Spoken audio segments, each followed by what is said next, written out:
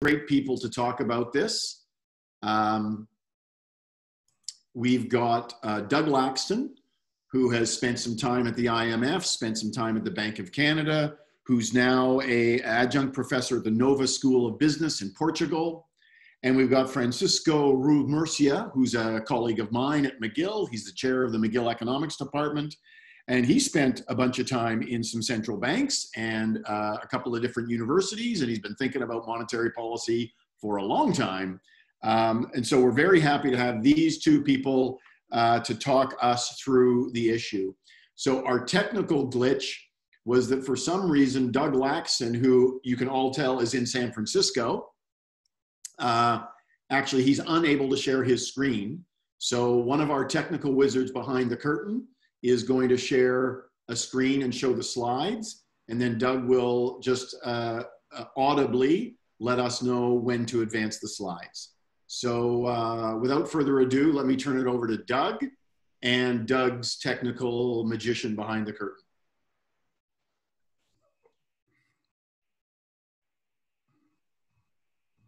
Wow, okay. Magically, I have some slides, but I have no control over them, which is a very, sort of reminds me like back to the day where we had to take these things to a machine and stick them in there, and then they would come out with plastic and acetate, and we'd have to like rip it off and put it on. So we've kind of backtracked a little bit, but anyway, it's very nice to hear your Canadian accents. I'm a Canadian as well, but I'm living in Portugal. I spent 13 years at the Bank of Canada working on developing their monetary policy framework. And then I went to the IMF, and I've spent about 25 years going to other central banks trying to teach them that. I retired from the IMF in 2018, and I've been working with central banks since then and having a lot of fun doing it, developing monetary policy frameworks. If you're interested in any of this stuff, you can go to my website, which is posted on the screen.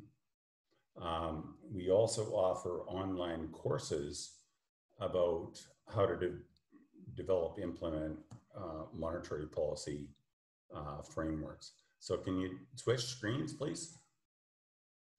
Okay, so my talk today, despite the fact that it's based on one paper that has 1,000 references, it's really based on a book.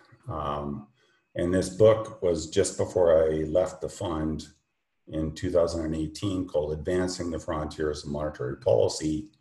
And it was by Tobias Adrian and Maurice Obstfeld. And I'm going to talk a little bit about what we thought the state of the art was at the time. But in addition to that, we ran into the effective lower bound on interest rates. And so I was asked to produce this other paper about how to think about macroeconomic management when policy space was constrained. And this paper was entitled A Comprehensive, Consistent, and Coordinated Approach to Economic Policy. So obviously it included fiscal policy, structural policies, everything else to kind of coordinate and create a macroeconomic framework. Next slide.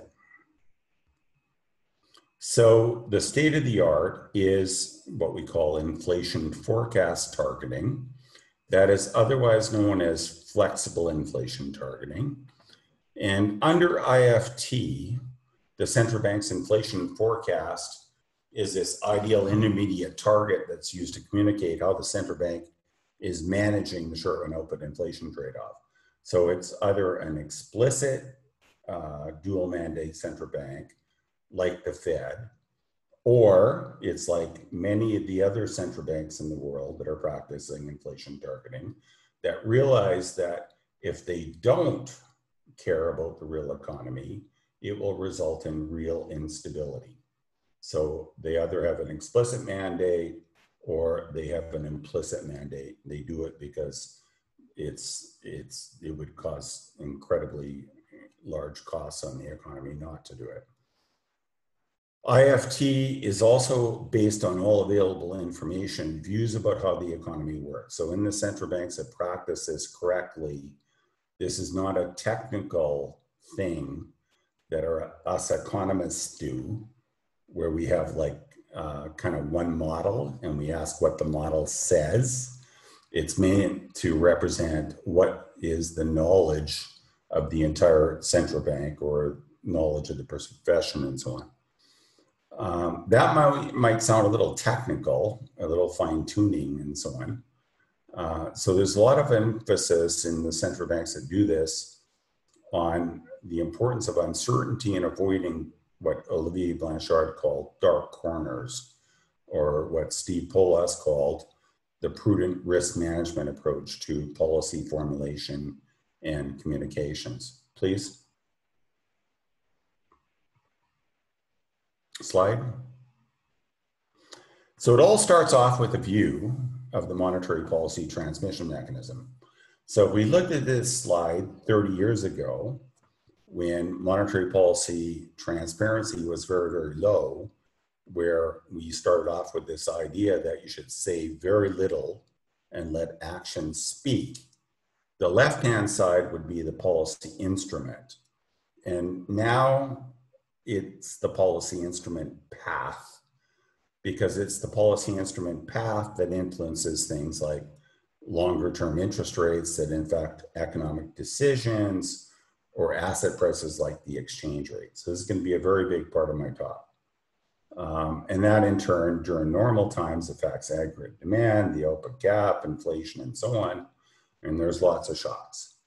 Well, the problem is we're not in normal times, that we can be constrained by the effective lower bound. And if this transmission mechanism becomes ineffective, there's a potential fragility where you can go either to a deflationary trap or a low inflation trap where things are bad. So you need unconventional instruments. So what are they? QE, negative interest rates, funding for credit, and I heard this the first day by David Andolfato, fiscal backstops. Okay, so you need to have something to come in when monetary policy cannot achieve what its objectives are. So let's carry on. Okay, so this is just an example of some of the benefits. So this is taking some very seasoned inflation forecast targeting countries, and it's plotting over 2015 to 2017. Remember, commodity prices halved and the economy went into a recessionary kind of situation. If we divide the countries that were practicing this inflation forecast targeting regime and the countries that weren't, like Europe and Japan, we can see that when actual inflation fell below target, okay, which happened everywhere, long-term inflation expectations ratcheted downwards in countries like Japan and Europe, whereas in countries like, well, Czech Republic, New Zealand, Sweden, United States, and Canada, for example, long-term inflation expectations continued to be anchored to the target. And in some cases, people even expected like there was going to be an increase in inflation in the future. And this is a good thing. This is going to be a big part of my talk. Please. Okay, just a bit on the history of inflation targeting. New Zealand was the very first country that did it in 1989. Amusingly, they were the least equipped country in the world to do it analytically. Canada was the best equipped country in the sense that we had all the analytical framework and firepower to do it, but they just did it because they thought it was the right thing to do. A lot of people from the Bank of Canada, including me, went there to establish this framework. And over the next several years, we developed what we call the forecasting and policy analysis system and jumped to what we now call full-fledged flexible inflation targeting. So that's a regime where you basically publish everything, including the path of the policy rate. Another good example, there are many, many examples of this where we help countries do this. I'm just picking a couple here. But one of the best was the Czech Republic that was thrown into a flexible exchange rate regime. It had a fixed exchange rate regime before that. So during the Asian crisis in the late 1990s, it was thrown into this world of flexible inflation targeting, and by 2002, with our help, they had developed a forecasting and policy analysis system. Now, what they did was not like what the New Zealand did. New Zealand went straight to publishing the path of the policy rate. The Czech Republic went for a number of years between 2002 and 2008, basically just using words to describe what the underlying policy assumptions were in the forecast. And then by 2008, the policymakers were so comfortable with the framework that they decided this was the best way to communicate monetary policy. Canada, unfortunately, because of its great success, and this is a very important part of the story, success means that you don't change. Because of the great success in achieving 2% inflation, did not really keep up with its little brothers. So the little brothers went on effectively to increase monetary policy transparency and become the best sort of examples in the world. Turn to the next. So this is just some examples about how important Lars Svensson thinks this is. He thinks that flexible inflation forecast targeting is all about choosing the path for inflation and unemployment forecasts that look good. So as opposed to it being an optimal control solution, it's something where the policymakers look at it and they say, we like these trade-offs. And he also goes further and says that explicit discussion and selection of the policy rate path, if you don't publish it, you've got an incomplete decision-making process. In fact, he then goes on to say that you're hiding the most important information by not publishing this information about how you're trying to achieve your objectives. Go on. So this is how it's done. This is the Czech Republic, one of the examples. They were hit by some shocks after the European debt crisis, where they were going into a risk of deflation. And they put out a forecast where they projected an overshoot in inflation. And this was totally uncommon for any central bank to do. So central bank conservatism always said, we're always going to bring the inflation back slowly to the target. We're not going to plan to overshoot. Let's go to the next slide. Good example is the Bank of Canada forecasts. So this is the forecast during the global financial crisis.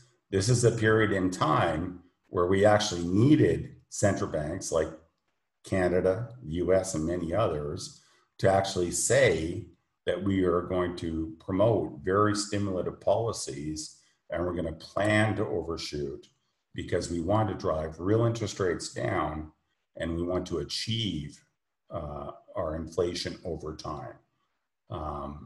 We can think of this as achieving an inflation rate that's on average equal to the target when the central bank forecasts an inflation that's projected to overshoot what its underlying target was.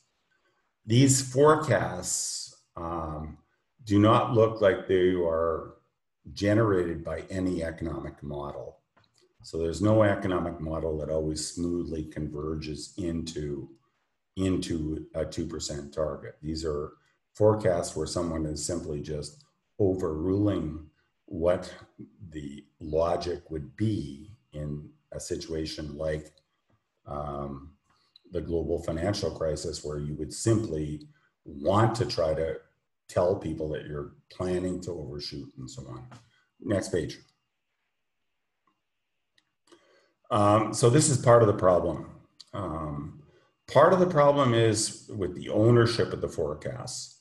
So when the forecasts are created by economists, they will naturally have these overshooting properties.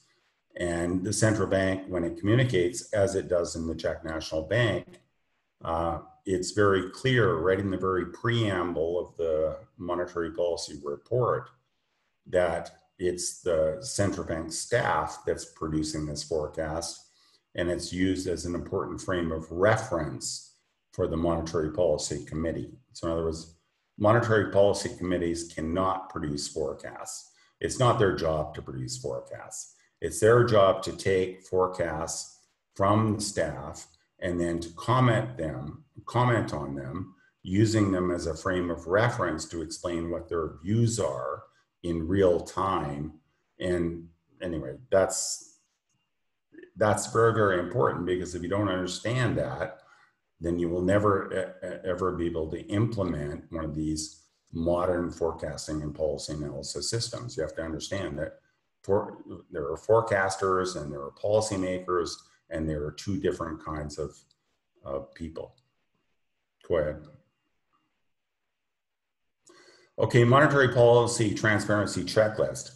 So all the inflation forecast targeting central banks that I'm talking about have all this in them, okay, in the sense that they have a numerical long-term objective, they're clear about policy trade-offs, they have a monetary policy report, they have press conferences, they have minutes, they have an endogenous policy interest rate path that's consistent with the dual mandate or other policy instruments if they're at the effective lower bound, and they publish a complete macro forecast and description of the forecast and policy analysis system. Canada kind of fails on a number of dimensions. They have an exogenous interest rate forecast. They have an exogenous exchange rate forecast. And both of those things are not consistent with a modern monetary policy regime. So carry on. So this is how monetary policy transparency evolved in New Zealand. So it started off almost at zero once they did it, because they had no framework to speak of. They developed a monetary policy framework, and by 1998, they published a book. It was called the Forecasting Policy Analysis System. It was actually, it was created by a bunch of Bank of Canada economists that went from the Bank of Canada to New Zealand. And as you can see, that then provided the foundation, once the policymakers got used to using it, to higher and higher levels of transparency. And you can see Canada's transparency is about half the level of what it is in New Zealand today. Go down.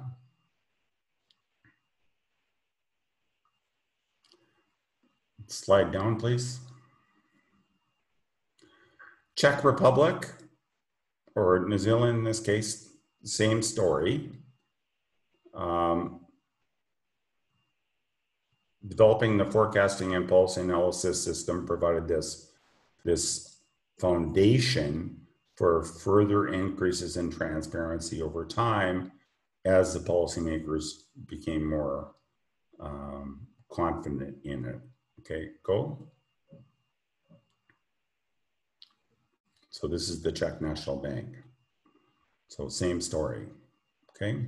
And you can see the same story. We're putting out a paper with Chile, exactly the same story. So the leaders in transparency in the world are all countries that invested heavily in developing forecasting and policy analysis systems. The policy makers became comfortable with those systems, and that provided the foundation for higher and higher levels of transparency. Carry on. Go on. Okay, so inflation in Canada. So this was referred to earlier in the conference. This is a chart of inflation since early 1995 when we had a 2% target. And you can see inflation on average was almost equal to the target up until the global financial crisis in 2008. So I'm plotting actually the price level gap, which is a line which has a 2% slope.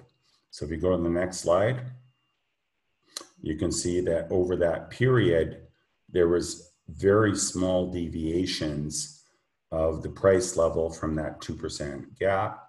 Since 2008, in the next slide, you can see that the price level gap or average inflation has fallen systematically below what average inflation is. And I'm going to argue that's not a good thing. It's not a good thing in the sense that it's creating uncertainty in the future price level.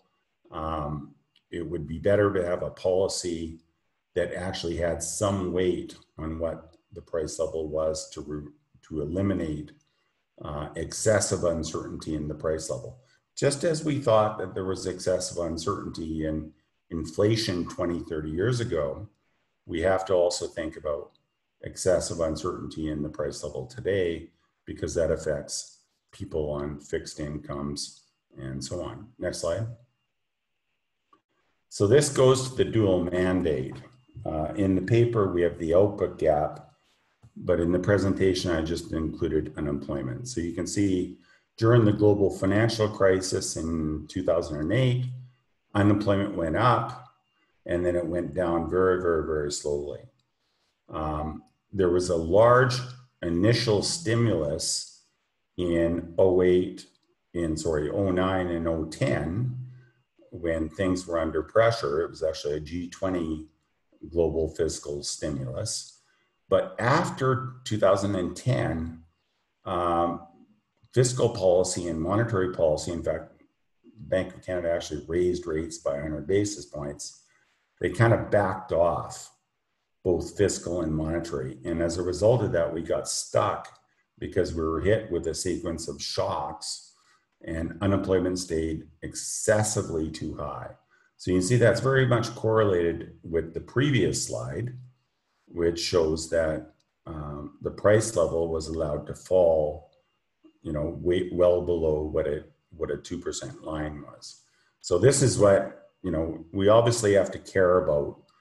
This unemployment was very, very costly. It was a very large shock, and we need to have policies in place that can actually deal with this. Next slide.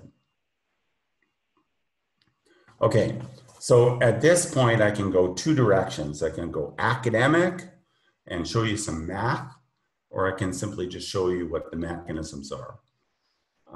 The standard mechanisms that were in that transmission mechanism that I showed you earlier. But think about normal times to begin with, where you can have shocks that reduce aggregate demand more than aggregate supply. I don't like calling them demand shocks. They're shocks that have more demand side implications than supply implications. That's a much better way of thinking about it. But I want to think about a shock where all of a sudden demand comes along and it's weaker than what people were anticipating. So this would be like the global financial crisis, and it would be a little bit like now. And so what happens in normal times when you have a credible regime is that people expect in financial markets, and this is very, very important to distinguish between financial markets and wage and price setters, that nominal policy rates are going to fall over time. And as a result of that, current and future real interest rates are going to fall over time. And that's going to result in a depreciation in the exchange rate. And that asset price, along with lower real interest rates, is going to help act as a absorber to the shock. In other words, the economy is going to be buffeted by these lower asset prices and these lower interest rates. Now let's compare that to a period where you're hit at the effective lower bound. Well, you could have two situations. One is you've got a credible active policy where something steps in, like QE or fiscal policy, and it does the same job that interest rates do during normal times. And then you've got the worst of all possible situations, which we've seen in Japan, and we're starting to see a little bit in Europe, where the nominal interest rate is at the effective floor, inflation expectations kind of ratchet down, current future real interest rates ratchet upwards, and actually the exchange rate appreciates, and the economy actually declines more. Now, you might think of this as purely just math, which you'll see on the next slide, which you're welcome to look at on my website to explain the logic of this. But if you go to the next slide, you'll actually see that this works in practice. So this is Canada and Japan after the global financial crisis. And so the first set of numbers are Canada and the second set of numbers are Japan. So going into the global financial crisis, the short-term interest rate in Canada was 420 basis points. So we had significant policy space. If you look at Japan, Japan had just actually raised interest rates. They thought they were out of the effective lower bound, unfortunately. So they had very little policy space. What happened? Well, Canada, which was hit by a double whammy, so they were hit by an external demand shock from the world, as well as a large shock in global commodity prices. It got a significant depreciation in the exchange rate, a large reduction in the real interest rate, and as a result, those two factors offset this massive shock that was hitting it, resulting in a 3.5% output gap in 2009. Poor Japan, and this is really poor Japan, they are a commodity importer. They should have benefited from this reduction in the terms of trade because they import commodities. But instead, because they didn't have the policy space, what happened is that real interest rates rose, the real exchange rate appreciated by 20%, and they had an output gap that was twice as large. And this output gap was partly because of a 24% reduction in exports and partly because of a large contraction in domestic demand because of high real interest rates. Carry on. Doug, I just want to give you the 5-minute warning, okay? Okay, you got it. Okay, so in the paper, we talk about two things, okay? We actually have an empirical model that said, how should the Canada improve inflation targeting, where we go back and do counterfactual examples of thinking about what if we would have had a loss function that had the dual mandate in it.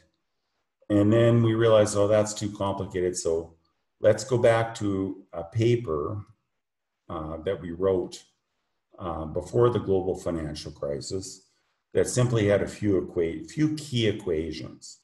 And one is the output gap equation, the inflation equation, UIP equation. You can see that we don't even have US variables in it. That's equation 3.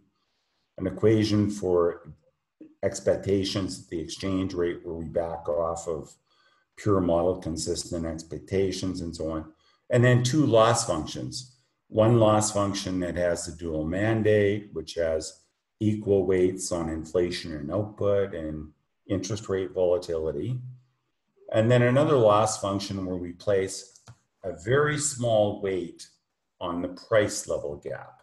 And I think this is very much consistent with the way the US is doing it now, in the sense that we're not going to make a big deal about this price level gap.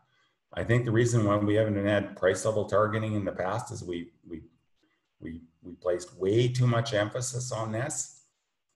We want to reduce uncertainty in the future price level, but we don't want to do it in a way that would be counterproductive for stabilizing the real economy. So this is how we represent those ideas in loss functions.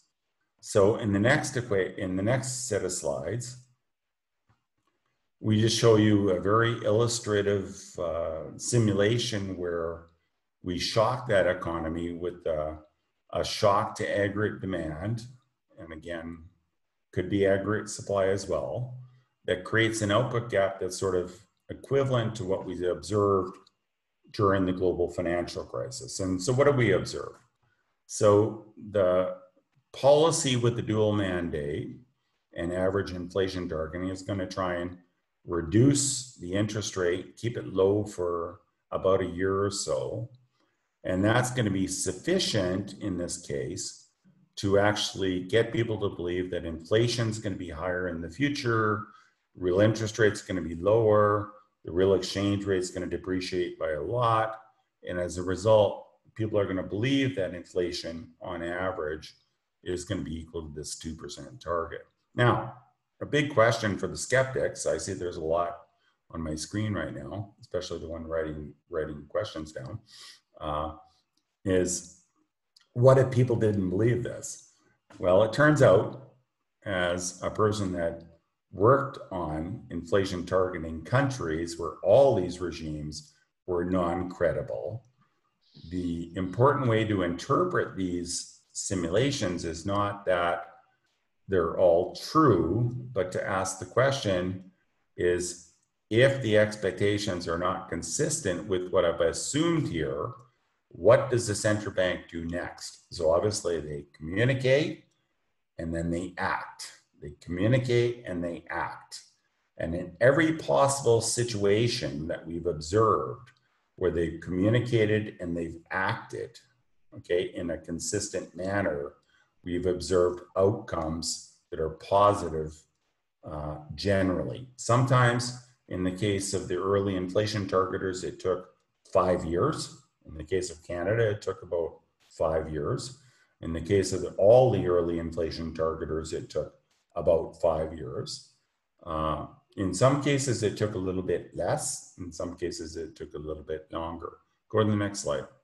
Doug, can I give you one more minute to wrap up? Yep, you got it. And so this is very much going to be related to the point about fiscal policy, that if you announce a regime like this and you do believe that it's not going to be credible initially, then it can be very, very important that fiscal policy step in to help support aggregate demand and make it credible. So we know that fiscal policy, especially in a place like Canada where, you know, fiscal policy is in pretty good shape in terms of policy space, that fiscal policy could also step in and actually make this regime credible over time. So I just want to add that there's a lot of sensitivity analysis at the end that assumes less extreme assumptions about expectations, which of course policymakers are interested in, that policymaking is not just about one set of simulations, it's about looking at and discussing about many different assumptions and coming up with the best possible policy. Now, in terms of conclusions, okay, conclusions are very simple. We need to include a formal dual mandate in the joint statement of the Government of Canada and the Bank of Canada on the renewal of the inflation control target in 2021 and the Bank of Canada Act. So this would be just what New Zealand did. They did it last year. I'm sure we can find language that might even be as good or better than what New Zealand did. Second, give more meaning to the price stability objective by adopting average inflation targeting. Thirdly, establish a fiscal rule that would provide fiscal transfers to low and middle income households in times when there is significant economic slack and high unemployment. And more importantly, to make sure that everything is functioning like in those examples that I gave you earlier, ensure high levels of accountability and transparency for both monetary policy, for both the monetary policy framework and the fiscal rule. So thank you for your attention. Sorry for the technical issues. Thank you, Doug. Okay, Francisco, do you have slides, Francisco, or are you going to share your screen? Yep. Okay. Take it away.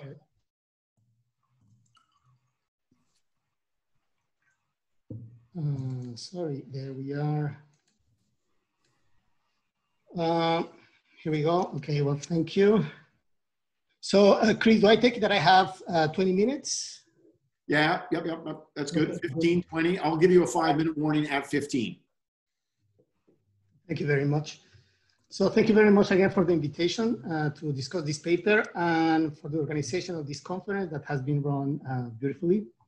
So, we'll be discussing Doug's paper about the fact that the time has changed the time has come to change the Bank of Canada mandate. And the outline that I will follow in my discussion is the following. First, I will provide a brief overview of the paper. And then I have a set of comments that are structured in 4 parts. First, looking at academic literature. Just one small comment about the model in the paper, an empirical comparison between Canada and the US, and then some practical issues. And then I will summarize. All right, so this paper presents what is a very ambitious blueprint for the conduct of monetary policy. It has many elements in it. They include the dual mandate, average inflation targeting, and increased transparency. Since my homework was to look at the dual mandate, that's pretty much what I'm going to be doing in this discussion. I will not talk at all about the suggestions regarding transparency or average inflation targeting. The paper does include a model which is based on previous work with Kamenik et al., but augmented to include loss function that involves a dual mandate and average inflation targeting. And a central result of that exercise is that when you show this model, the input responses that it generates suggest that under a dual mandate, the Bank of Canada would have acted more aggressively to reduce unemployment during the financial crisis. So this is kind of the core argument for, well, or one of the arguments for a dual mandate. All right, so let me just first start to my comments, and then the first set of comments concern the academic literature. All right, so let us imagine that we give the central bank the mandate to reduce inflation deviations from some target or some optimal value, but also to reduce the deviations of some output measure from a target. And so the notation is as follows. Here, E is expectation, I the interest rate, which is the monetary policy instrument, pi is the inflation rate, and Y is the output measure. Could be unemployment, could be the output gap. Okay, so the first thing that we should notice when we look at this mandate is that there are 2 targets. So there is a target that concerns inflation, but there is also a target that concerns, say, unemployment. So there are two targets, but there is only one instrument. And so in normal circumstances, it would be a little bit hard to actually hit both targets with this one instrument. And so then there is a question that arises, which is, okay, so how should the central bank trade off deviations of inflation and output from their targets? Or if we want to put it differently, what is the value of lambda, so this parameter in the loss function, that maximizes social welfare?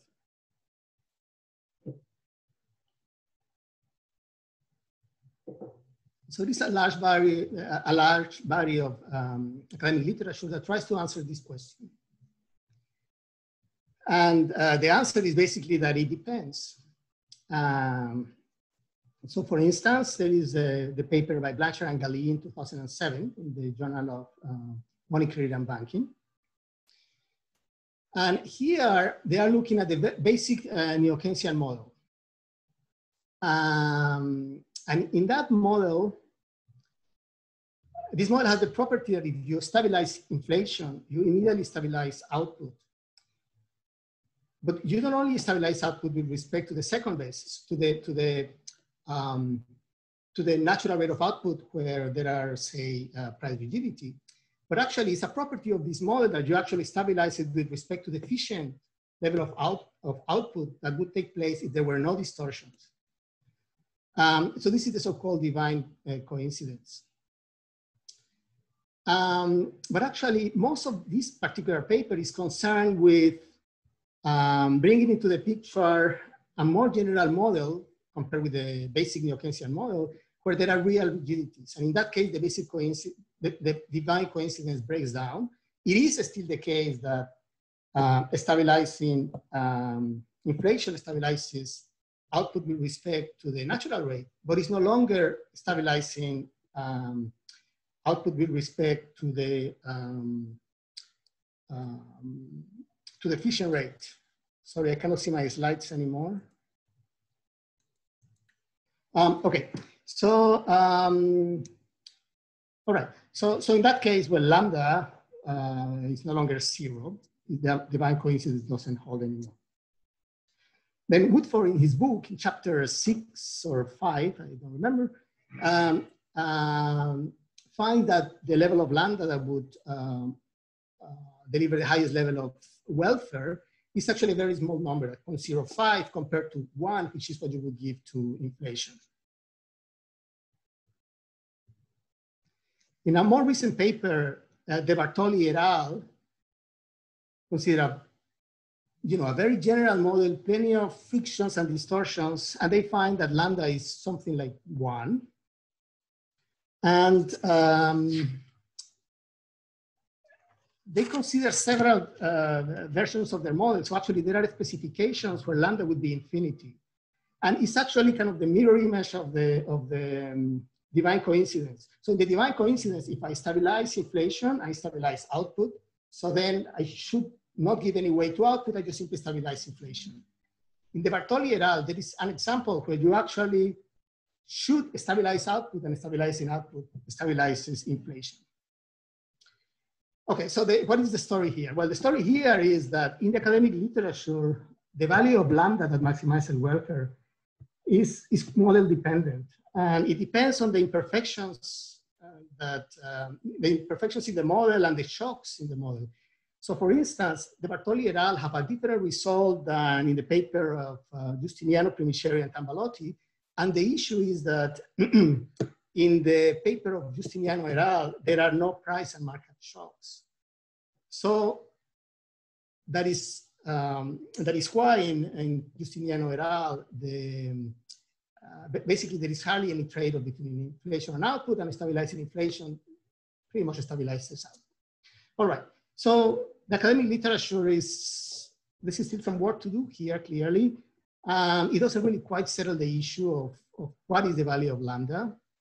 And this is unfortunate, but that is the state of research at this point. All right, what about this paper? Well, this paper has a model too, but as you saw, the model is basically ad hoc. So it's unclear how these equations relate to fundamentals, to preferences and technology. And because of that, it's not possible to do any welfare analysis. The model also contains some parameters, but it's unclear where they come from, whether the model was estimated, or maybe there was some calibration. I don't know. It is unclear how well it fits the Canadian data as well. So overall, this is just a nice illustration of what could happen if a central bank were to target both inflation and an output gap, but overall it's not very compelling. On the other hand, to be fair to the authors, they're very aware of this, and that's why they repeatedly warn the reader that this is basically an illustration, and they do sensitivity analysis and so on. All right, so let me just move to the next comment. So theory is not super helpful at this point, so let us try to look at the data. So I'm going to compare Canada, I'm going to compare with respect to the US. All right, so just to set the stage, so we just remember that Canada announced inflation reduction targets in late February of 1991, and the goal was to reach inflation of 2% by the end of 95. Inflation actually came down quite fast. And the policy after 95 was to target a 2% rate of CPI inflation with a tolerance range of plus or minus 1%. And this framework has been renewed a number of times without any big change. The US, in contrast, there is a long tradition in the US of something that resembles a dual mandate of asking the Fed to care about both inflation and output. But this was just formalized in the Federal Reserve Reform Act of 1977, where the Fed was instructed to promote maximum employment, stable prices, and moderate long-term interest rates.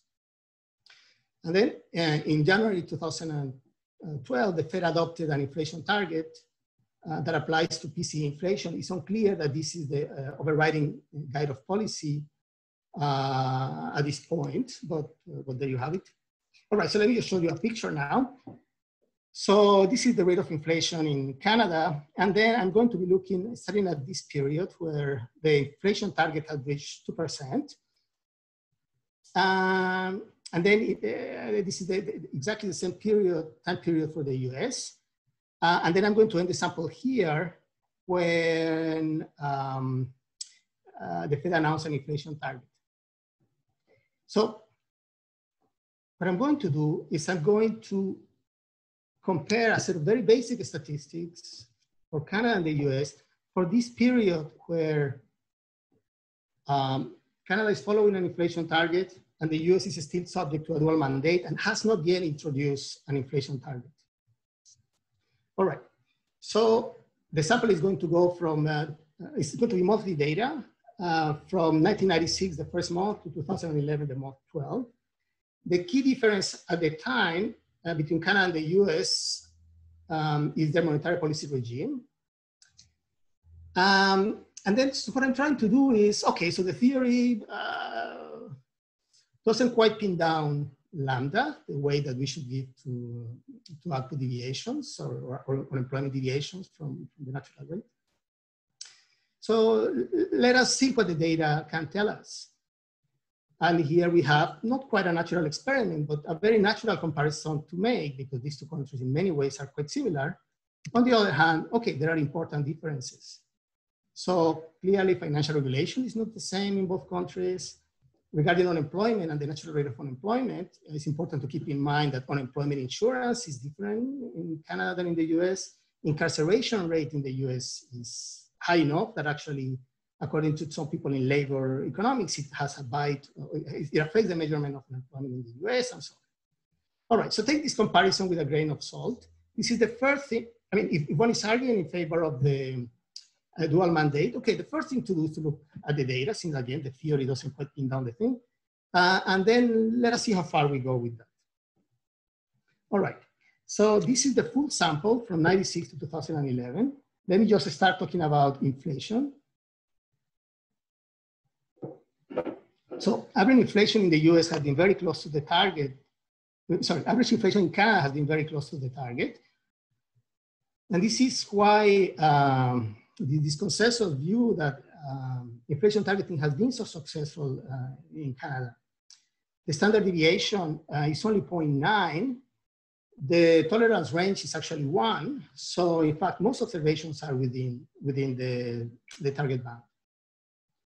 The US features a higher inflation rate and more volatile inflation rate for the same period. Now let us look at unemployment. Again, if you look at the mean, here the issue of institutional differences, incarceration rates, unemployment insurance, and so on has a role. It is well known that inflation rate in Canada is on average higher than in the US. But the issue is about the standard deviation. And here the standard deviation is lower in Canada for this sample period compared with the US under a dual mandate. If I look at another output measure, output growth, these are really basically the same. All right, so this is kind of a sample period that covers the financial crisis. And the financial crisis was more severe in the US than in Canada. So the first thing to do, and again, is just simply to cut the sample before the financial crisis. And so let us see if things are different or not. So again, the rate of inflation in Canada is very close to target, and the volatility is relatively low, certainly lower than the US. And inflation in the US is higher than in Canada. So this chopping the sample to exclude the financial crisis doesn't really change this conclusion dramatically. But things are a little bit more moderate when you look at unemployment, because here, unemployment in Canada is more volatile than the US during this sample period. Then on the other hand, regarding output growth is less volatile in Canada under inflation targeting than in the US under the dual mandate. Francisco, can I give you the 5-minute rule? Yes. Thank you. All right. So with these caveats, it is not obvious to me, just looking at the data, that the dual mandate in the US has delivered superior outcomes than inflation targeting. Certainly the data, the first thing you would do, which is just to compare these two countries, the data doesn't screen in favor of a dual mandate as far as output is concerned, but inflation does appear to be higher and more volatile in the US than in Canada. All right, so let me just switch to the final part of my discussion, and it concerns a number of issues like accountability in the case of the dual mandate. So this is the remit to the Monetary Policy Committee of the Reserve Bank of New Zealand. It's required to formulate monetary policy with goals of maintaining a stable general level of prices over medium term and supporting maximum sustainable employment. This is from April of last year. From the Federal Reserve Reform Act of 1977, we read that the goal is maintain long-run growth of the monetary and credit aggregates commensurate with the economy's long-run potential to increase production, so as to promote the goals of maximum employment and stable prices and moderate long-term interest rates. So actually, the US doesn't have a dual mandate. It actually has a triple mandate. Okay, now looking at the joint statement from the Government of Canada and the Bank of Canada from the latest renewal in 2016, agreed to renew the inflation target on the following basis. The target will continue to be defined in terms of the 12-month rate of change in the total CPI. The inflation target will continue to be the 2% midpoint of the 1 to 3% inflation control range. Okay, so when I finish this slide, what came to mind is this little sketch in Sesame Street, where you have these different objects, kids are presented with different objects, and they're supposed to choose the one that is different from the other one. Because you see here, there is a mandate that is not like the others. In the case of the Bank of Canada, the thing is crystal clear. So I'm telling you what is the target, I'm telling you what is the number, I'm telling you how it's constructed, is year over year, and I'm telling you what the magic number is. When you look at the dual mandates, it's not clear what the notion of price stability is being used. Maximum sustainable employment, I'm not sure about that. I sort of know what they have in mind, but it's not like super obvious. So if I'm a Canadian in this democratic society and I want to know if my central bank is doing what it's supposed to be doing, in the case of Canada, it's simple. Just this number, I open the newspaper. If I have an internet connection, I can easily find the number and I know whether my central bank is doing what it's supposed to be doing. It is not obvious that this is the case in the US or will be the case in New Zealand in the future. And related to this is this issue of measurement and communication. I mean, maximum sustainable employment. I mean, how is this to be measured? Someone mentioned that output measures are revised continuously. So this is an issue for how we communicate policy to the public. what is the definition of price stability and what index it applies to. The dual mandates, as far as I know, but maybe I'm wrong about this, are silent about this. And there was an effort, though, in the US after the Federal Reserve Reform Act. There was this Full Employment Act that passed in 1978. It's independent of the Reform Act, but what is interesting about it is that it sets out a specific inflation and output targets. And it is quite amusing to read this act because it is full of good intentions and very questionable economics. So regarding targets, it does set out specific targets about what unemployment and what specific measure of unemployment should be what number by what time. And it does the same for inflation. Okay, but this is 1978. So none of these things happened 5 years later. Among the other things in this act were the goal of achieving zero inflation by 1988 and balanced trade as well. So there were all sorts of things in this act. All right, so in summary. Francisco, yeah, final minute. Yes. Perfect, thank you. And yours. So, so this paper is a very nice contribution to the debate regarding the monetary policy framework in Canada. From what I can see in the literature, it's just not completely clear that the dual mandate is superior to inflation targeting, neither in theory nor in practice. Yet there are some serious issues regarding accountability, measurement, communication that I think one should take into account as well. So thank you very much. Thank you, Francisco. And thank you, Doug.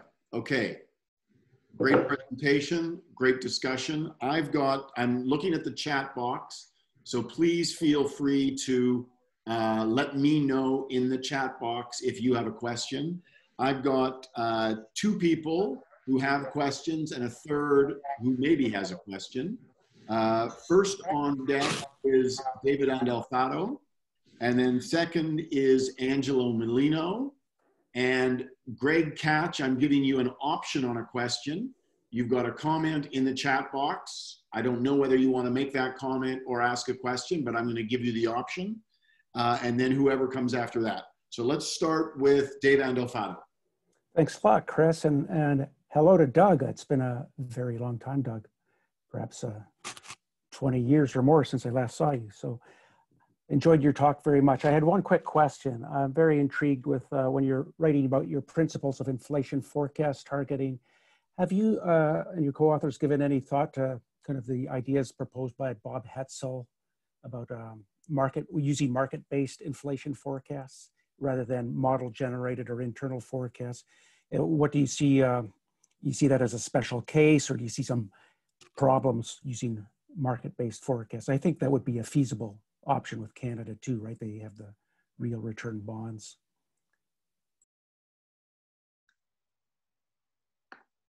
Doug, you are muted.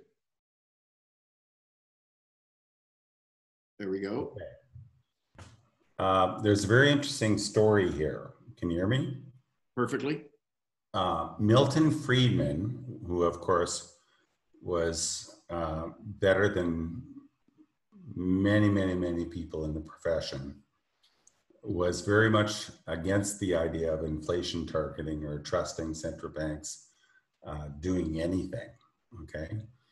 And he had a student that walked into his office one day and said, we could fix up this entire problem if we issued an index bond. And if the central bank simply just issued the index bond, they would get a measure of inflation expectations and the real interest rate. And we could simply just create a rule that said, well, raise the real interest rate when inflation expectations are above the target, okay? Most people don't know about that. And in practice, the Bank of Israel kind of practiced that sort of implicitly, in the sense that they wouldn't come up with their own forecasts and that sort of thing for years and years and years. But the problem is that it gives rise to multiple equilibrium, okay? Because if you're looking at the market for the anchor and the market is looking at you for the anchor, who is actually providing the anchor? So we call this the monkey and the mirror problem, okay? So I wanted to stress that very, very fundamental point because Friedman eventually, I think, he understood that point. But in addition to that, the Central Bank of Israel went on to develop their own views about what the fundamentals were and started to publish what those views are. And of course, using information from the market is, totally legit. Whatever information is available, it was in my slide, whatever is available, you use it, okay? So did that answer your question?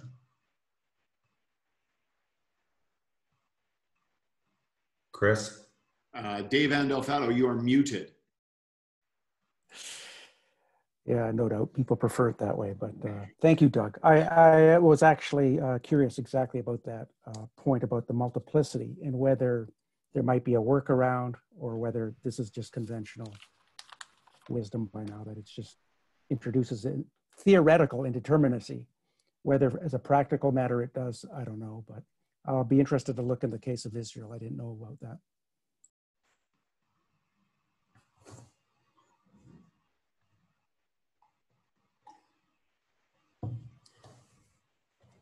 Sorry, was I muted there? Angelo Molino, you're next up. Thank you. I was writing a lot of notes on your presentation, Doug, and it only occurred to me at the end that it was about the dual mandate. But I had a lot of things to talk about, but I'll ask about the dual mandate one. I mean, as far as I could tell, your argument was that if you look at the unemployment rate in Canada after the great financial crisis, it declined too slowly. And a dual mandate would have helped reduce that unemployment more quickly.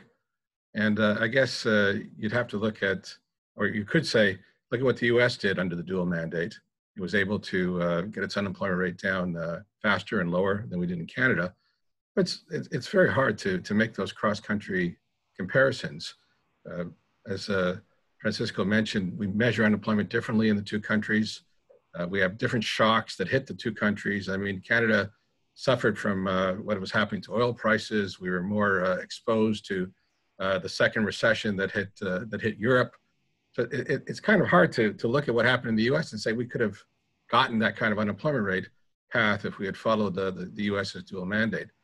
And if I just think in terms of Canada, what we could have done differently, I think the Bank of Canada raised its policy rate in April of 2010 off of its effective lower bound and managed to get it up to 1.75%. So it didn't do a lot. It added 150 basis points over about 10 years to its policy rate. And the timing, I think, was affected not so much because it was concerned about inflation getting out of hand, but it was concerned about financial stability, which is something you didn't talk about in this dual mandate framework. I mean, after the great financial crisis in Canada, we were very concerned about household indebtedness and the potential risks that the Canadian economy might face if we had our own housing bubble bust.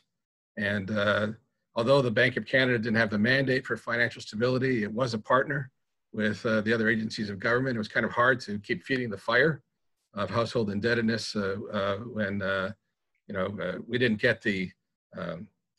get household debt recovering or being reduced the way it did in the United States. Canadians didn't go bankrupt, they didn't default on their mortgages.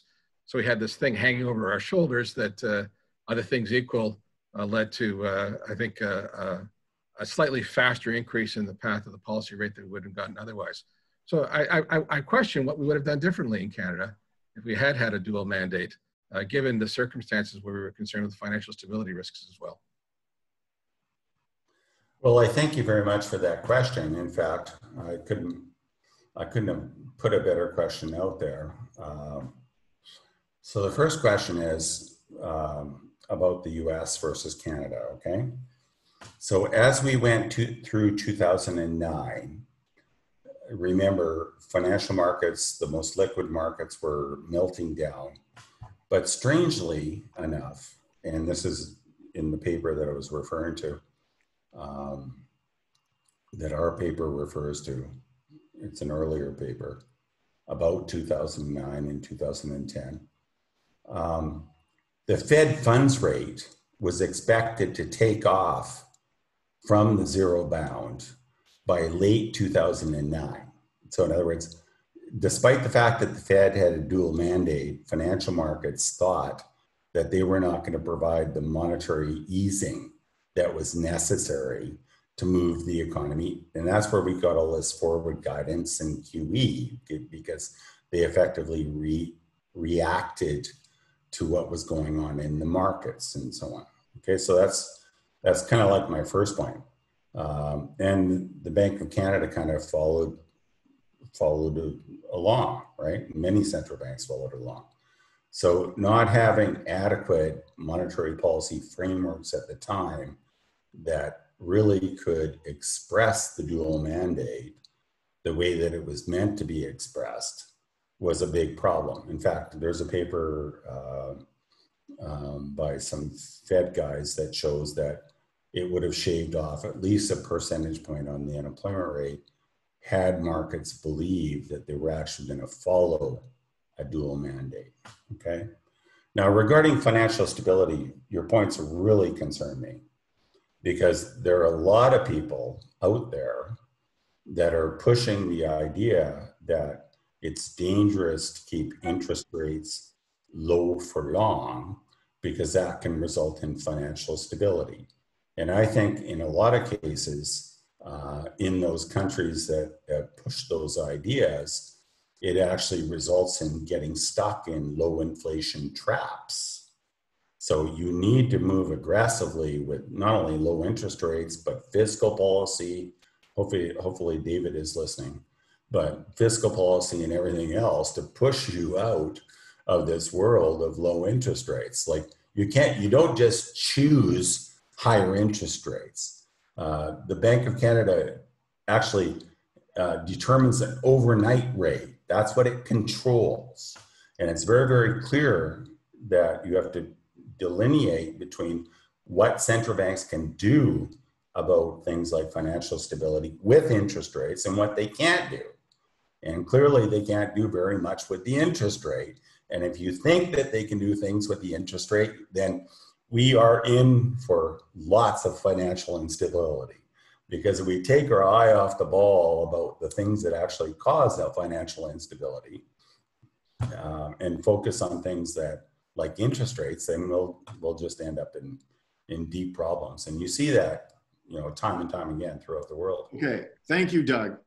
So things are warming up here, folks. We've got 18 minutes or something like that before we're going to wrap this up.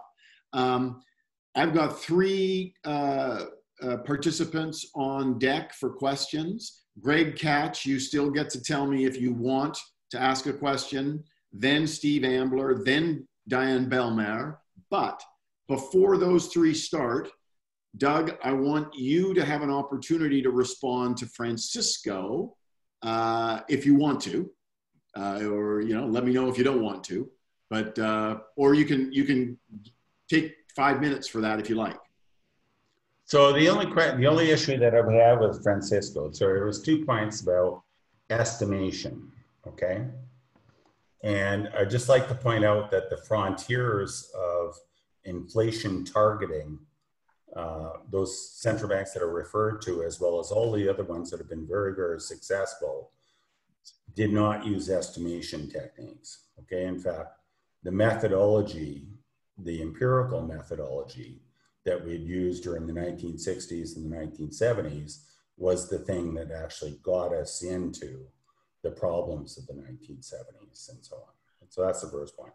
Second point is this issue about welfare analysis. So I don't know if you looked at my CV, but I built one of the first DSGE models and did welfare analysis. I soon left that game because the game did not involve the fundamental issue about unemployment. DSGE models do not include unemployment. They do not include the costs of unemployment. They do not include the costs of things like global financial crises. And so if you're going to talk about those sorts of issues, you have two choices. You can try to take them on and deal with a very, very difficult question, or you can deal with simplistic models that, that simply try to tell a story, that try to prevent you from going into a bad place where you have high unemployment and financial instability. So I wouldn't, I guess that would be my reaction. And it's not just a reaction to Francisco, it's a reaction to the academic community. I spent my entire career trying to create a bond between the work that's going on in central banks and the work that's going on in academia.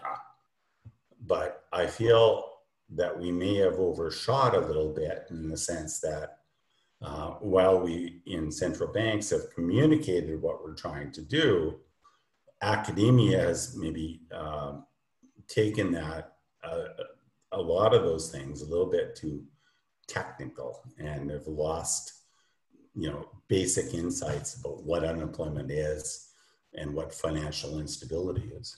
So, okay, thank you. We've got 4 questions. I'm going to just bring your attention to the chat room. There's a comment from Mark Levesque you might want to take a look at on unemployment data. And there's a comment from Pierre Fortin. Nice to see you, Pierre. There's a comment from Pierre Fortin on Canada-US unemployment differentials and to what extent it might be due to Humphrey Hawkins. So, but we're going to go to questions. I'm going to ask people for a reasonably short, pithy question and reasonably short, pithy answers, and then we're going to get them all in. Greg Katz, you're number 1. Okay, I'll try to be quick here. So when I saw the chart on Canada's unemployment rate, I guess I got a little bit defensive here. So I had to look at the data and compare it to New Zealand's unemployment rate. And sure enough, both countries spiked by exactly 2.5 percentage points during the global financial crisis. And Canada had regained 1.5 percentage points by 2012, but New Zealand was still stuck at its crisis peak. So if New Zealand was doing, if it's being held as a gold standard basically for this kind of dual mandate, why did its unemployment rate stay so high relative to Canada's post-crisis? And why did Canada's unemployment rate come down, even though it's not one of our targets? So a very simple answer to that is the dual mandate thing in New Zealand was a result of that. Okay, so that's the answer. Okay. The result of those experiences. Okay, Steve Ambler, you are next. Diane Belmer, you are on deck, and Mario Saccareccia is after Diane. So, Steve. Okay, I'll try and be pithy. Nice presentation, Doug. So this is related to your presentation and Francisco's comments. You start off with a loss function. So you have the inflation gap, and then it seems to me you have a choice of 3 real variables to put in there. It could be the output gap, it could be the deviation from the natural unemployment rate, or it could be the employment gap. And that, with the US dual mandate, they say maximum sustainable employment. So that means that so the question is, and if you want to do rigorous inflation forecasting, targeting in the sense of Svensson, you would need model consistent estimates of potential, or the natural unemployment rate, which would imply a search model, or modeling the participation rate. And if you don't have a fully rigorous model consistent versions of those things, do you at least allow them to vary over time? Yeah, so the answer is, so obviously I was simplifying things, but the more you would get into this, the more you would look into what's behind the output gap, okay? Just as they did in the US, for example, the participation rate was, fell during the crisis.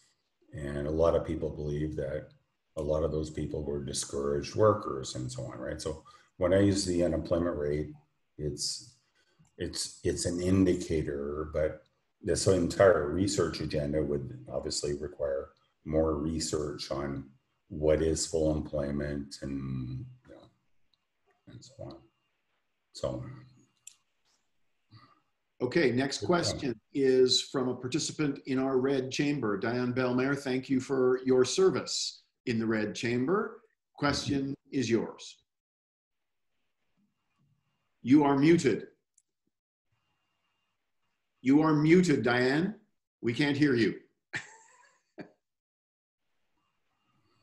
It's a question, but it's mostly a comment about those effects and the comparison with the United States and Canada. And I wanted to talk about it tomorrow, but I think it's time to talk about it now. In my previous lives, I have chaired a board where we were managing active labor markets policy in Quebec, managing federal and provincial funds. And I was doing that in the 90s. When I started to chair this big office, unemployment rate in Quebec was over 10%. In Canada, it was 2% below. And we had a very, very tight monetary policy. And when you look at real rates of interest in that from the mid-90s to the beginning of 2000, the real interest rates were really high and they were fluctuating more so than the US rate. But my point is that sharing that managing the labor force programs, at that time, it was awful. With a 10% unemployment rate and the mandate to decrease the unemployment rate, what we did, we had no choice because the monetary policy was keeping the Canadian average at 8%. That was the so-called Nehru commanding to do. So we could not really train the people. We could not find jobs for them. So what we did do, we were applying time reduction of work. And more, we were doing anticipating retirement programs. And we were not the only one to do that. And when you look at the statistics, the participation rate decreased, and it decreased in Canada for a while.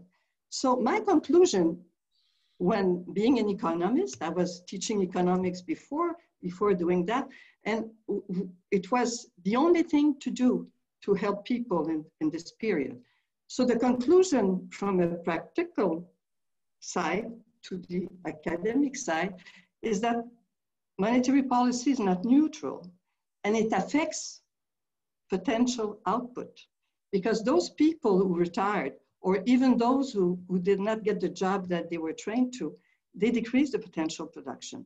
So the dual mandate can help not do that by all sorts of ways. So that's the point I wanted to make, to add an historical perspective and the effect of monetary policy on potential output.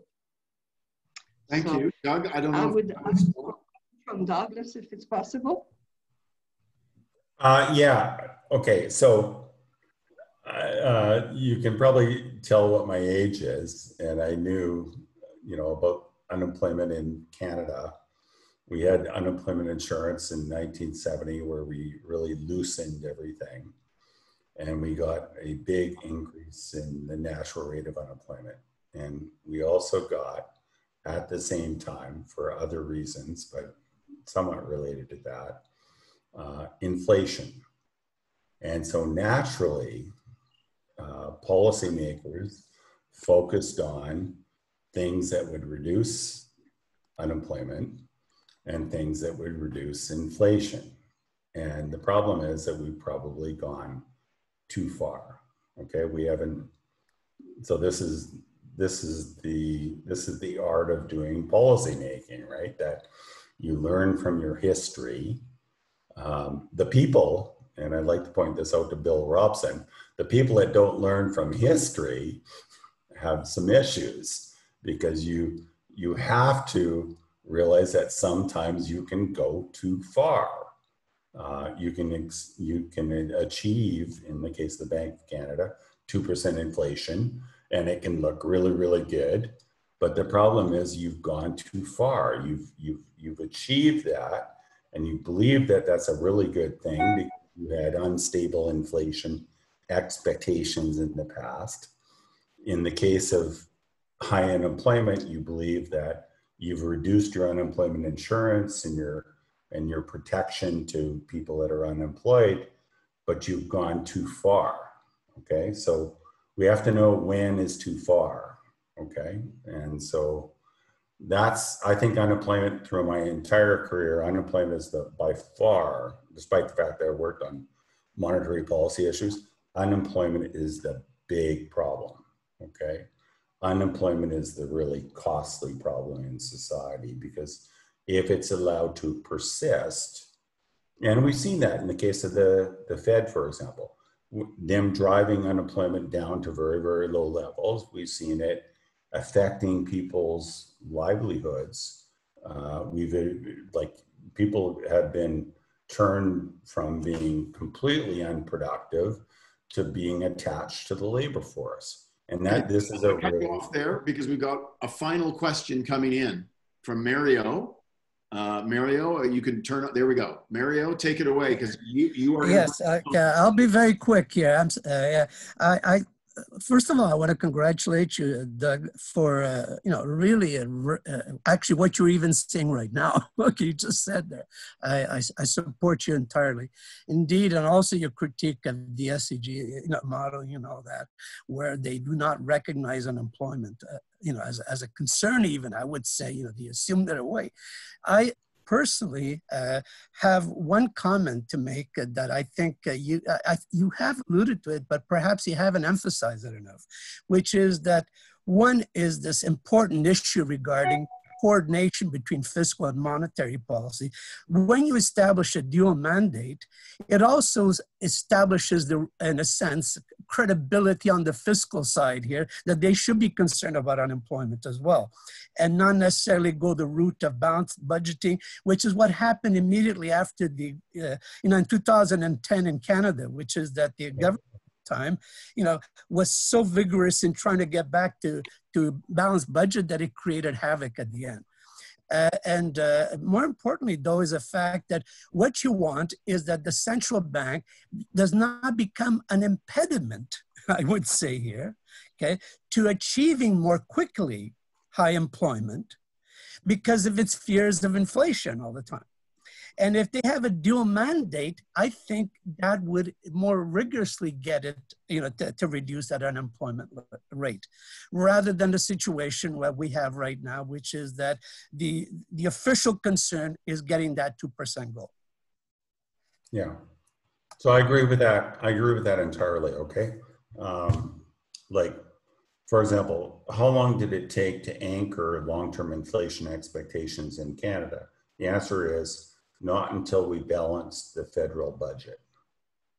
Okay, so we had not brought long-term. So I was amused by the discussants' graphs that started in the 90s, but we didn't actually achieve anchored long-term inflation expectations. We didn't eliminate that long-term interest rate differential of 100 basis points until we had responsible government.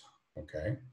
Now you can think, and this is in the paper, that is second paper that I referred to when we talked about the coordinated and approach to monetary and fiscal and a macroeconomic approach to policy and so on.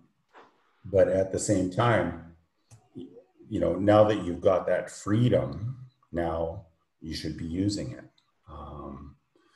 And in that paper, the other country is Japan. It's the other end of the spectrum that hasn't been using it effectively, right? And that's why we actually, in that paper, that's why we chose Canada and the US and Japan, because we thought we've got the two ends of the spectrums.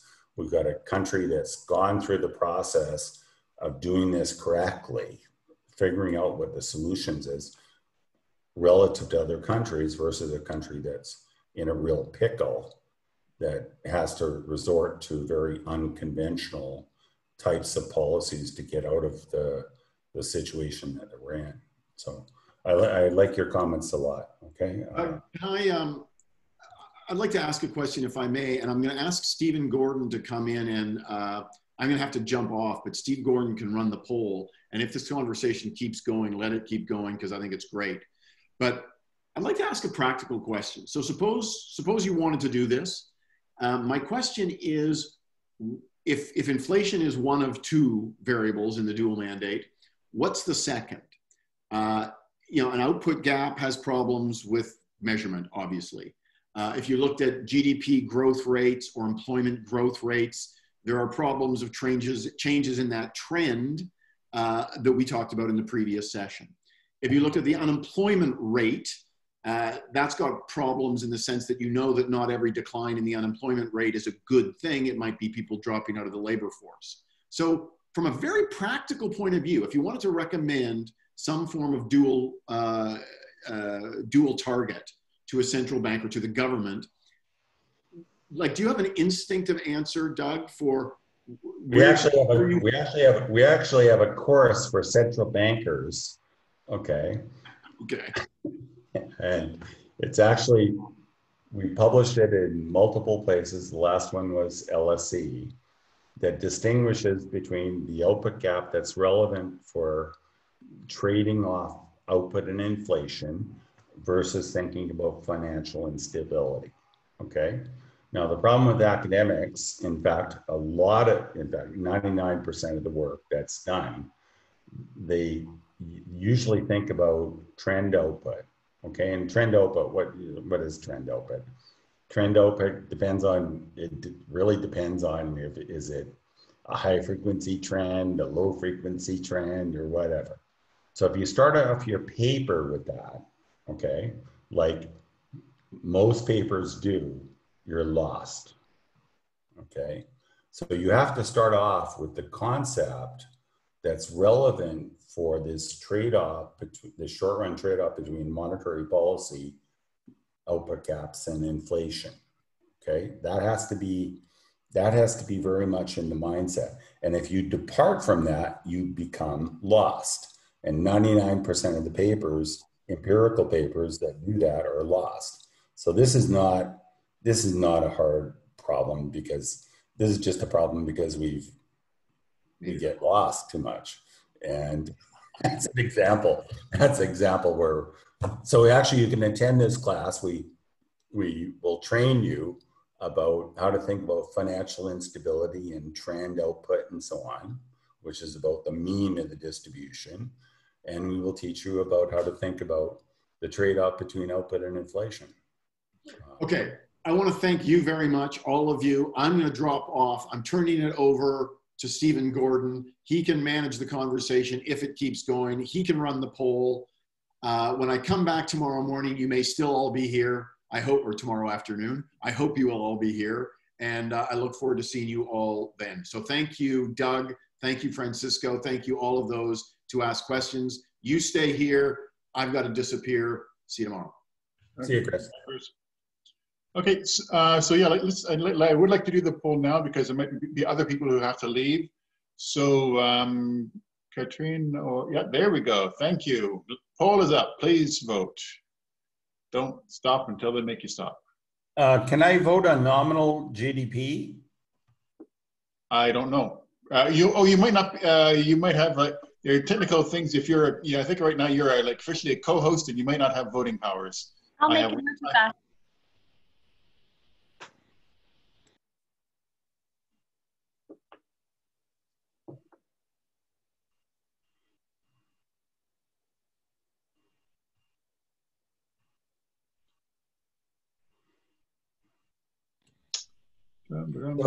So far, I'm winning massively, but I would just like to say that nominal GDP, that we need to consider building a better case for it, but that's. Okay. I think we've maxed out at, yep, there we go. Okay, thank you. So the poll is now in the books, and yes, looks like you won. Okay. If there's anybody else who would like to say something, I don't know if we want to continue on in this format where one person at a time, or maybe we can just open the mics and can, just as if we, like we did at the end of the first session, just leave it open and whoever wants to talk can talk. Let's just, how many?